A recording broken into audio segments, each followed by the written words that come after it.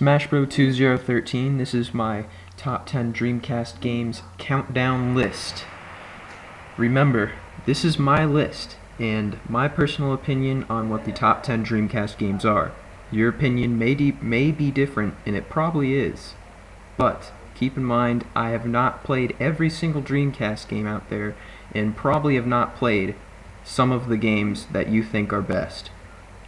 So, that in mind, this is my top 10 Dreamcast countdown. Okay. Yeah. Number 10, 18-wheeler American Pro Trucker.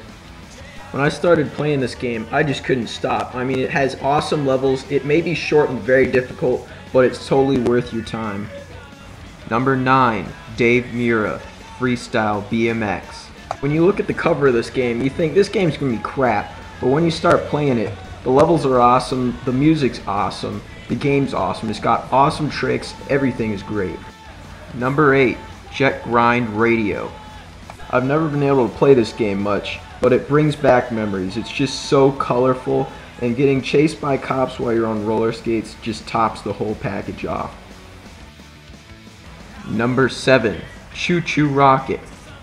It's just really quick and easy to pick up and play. And playing this with friends is just great. You're sending cats to your friend's base to knock them out, and there's a bunch of random zany things that happens in between.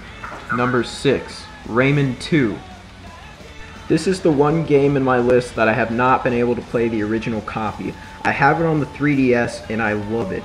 The levels are short but still fun, and it's great like Mario. Number 5, Gauntlet Legends. This game's really fun in 4-player, and I really like multiplayer games where you can sit down with your friends and just have fun, and that's what you do here. Number 4, Shenmue. This is a game that I didn't think I was gonna like, but it was highly rated, and when you start playing it, it doesn't look too fun from the footage, but it's really a great game. You get into it and you have so much fun. Number 3, Bust-A-Move 4. I really like Bust-A-Move. I just started playing it maybe 6 months ago, maybe a little more than that, but it's just such a fun puzzle game, and it's simple, and I really don't like puzzle games, but this one's got me hooked, especially the multiplayer. Number 2, Sonic Adventure 2.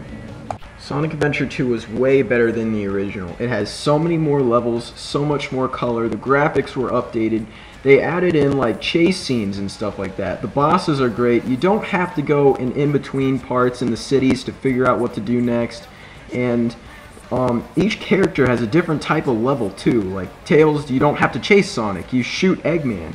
Number 1, Crazy Taxi.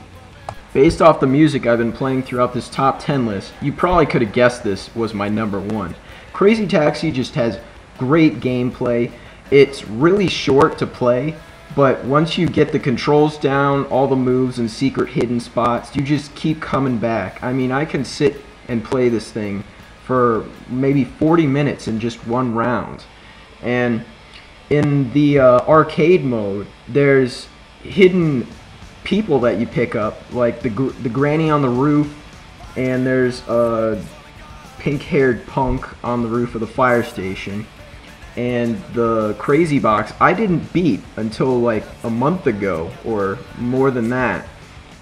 And I've been playing Crazy Taxi for well over 4 or 5 years.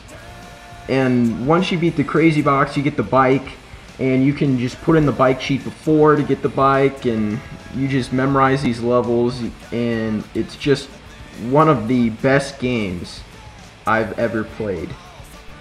This has been my top 10 Dreamcast countdown list. Thanks for watching. Please comment below saying which games that you think should have been in my top 10 list. But again, it's my list, not yours. Comment below. Maybe I'll pick up those games, check them out, see how awesome they are. I was gonna put Resident Evil Code Veronica in there somewhere, but I haven't played it, so I couldn't put it in my top 10 list. Maybe I'll make another one later. I'm thinking about making an N64 one next. That one will be a little more in depth, I'm thinking, because I've played a lot more N64 games than Dreamcast. But again, thanks for watching. Comment below, Smash Bro 2013. Good night.